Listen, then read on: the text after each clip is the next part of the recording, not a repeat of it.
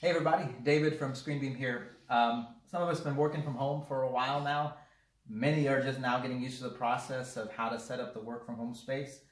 I really wanted to share just one hack, and really a simple thing, but to help those who are just getting used to this, maybe a way to not get exactly to duplicate what's happening in your office or maybe in your classroom, but really just to show you a couple of things you may not have thought of yet if you're trying to work from home and set up your space, and maybe a space that normally isn't meant to be an office. Using the ScreenBeam 750, which is a really affordable Windows 10 compatible device, you can quickly wirelessly connect to any monitor, even if you have a VGA monitor laying around. This one's an HDMI, but it comes with a VGA to HDMI dongle, and really is an easy connection. So I'm going to connect really quickly here at Windows K, and I'm going to find the ScreenBeam here and select it, and it'll come up on my screen.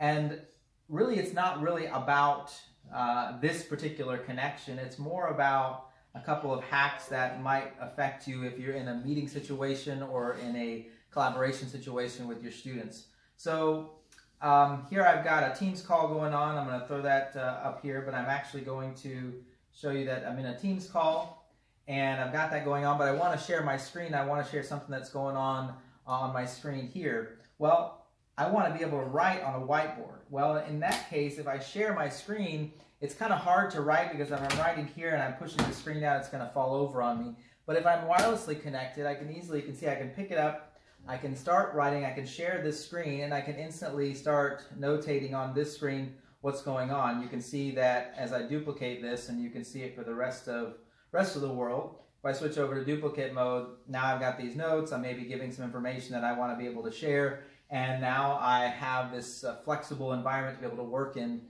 with my device. The next thing though is if I turn on my camera, for example, and I want to share my camera with the class. Well, if I'm tethered to the desk and my device, or I pick up my whole device and all the cables are there, it's hard for me to do that. But let's say I want to show something about a manipulator that I've got, or something that I've got to show, or a model that I'm showing everybody. I want to be able to show and talk about that. Maybe I want to do some different things with it and duplicate that for the rest of the class to be able to see. It's a very simple process, but all I do is turn on my camera, and now I've actually got some freedom to move around and have that flexibility with it. And so it gives me that really nice option. The other thing, and really the last hack in this piece, is being able to get up and walk away quickly. And that, I think, is a valuable tool for a number of different reasons. I can pick my device up, I can leave my workstation, somebody else can come and use it if they need to, but then I can come and sit maybe where I'm a little more comfortable, come right back to my workstation. Maybe I can go out on the porch. Maybe I need to rush out of the room quickly to get a more quiet location for a call. And right now dinner's being made right now, so maybe a few things going on that I need to be able to go and take care of somewhere else. It's a great way to be able to do that without worrying about all the cables, leaving dongles laying around that might get picked up and moved and then lost, and then or put in a very special place. So really just some quick things that ScreenBeam might be able to help out with in that situation. Maybe you have a 750 laying around. If you don't have one, pick one up. They're really affordable, and take it and use it, and hopefully it'll be beneficial to you. Check out the other videos for a couple other hacks that we have set up for your work from home. Thanks for watching. Stay safe out there, and hope to see you soon.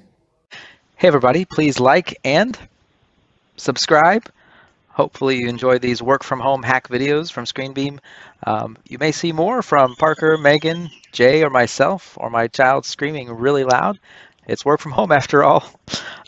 Until then, stay safe, take care. We'll see you later.